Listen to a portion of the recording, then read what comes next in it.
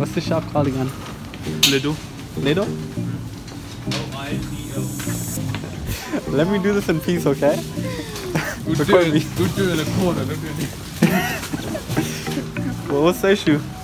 No issue, I'll just keep laughing. Okay.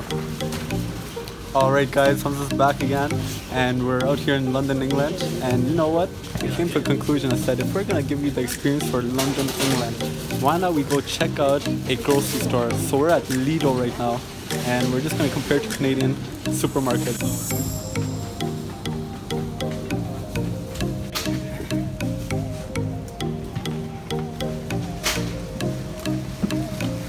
Are you good?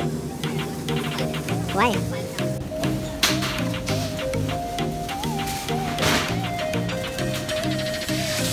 Say what? This is the best bakery? Really?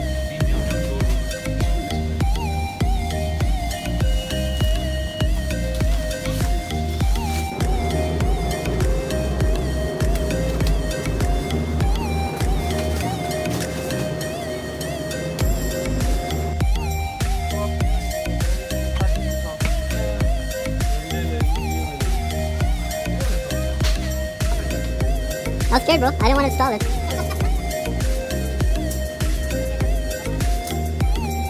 Why don't you use the front-facing camera? Because the front-facing camera has less megapixels. So we're doing a lot of shopping right now, and we're at the checkout. Look at how much we bought.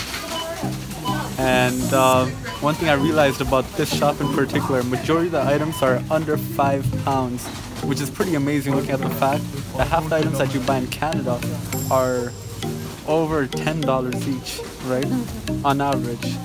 And your bill might come up to a couple $100s. So let's see what the bill comes up to here.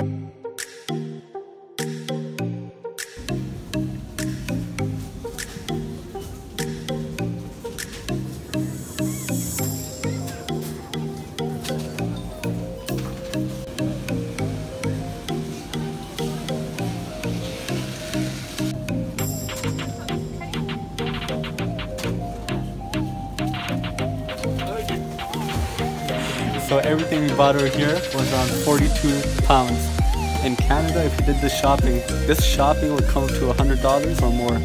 So I'm not sure. With the conversion, maybe it adds up. But overall, if you're a local here, I'm guessing the shopping is pretty cheap.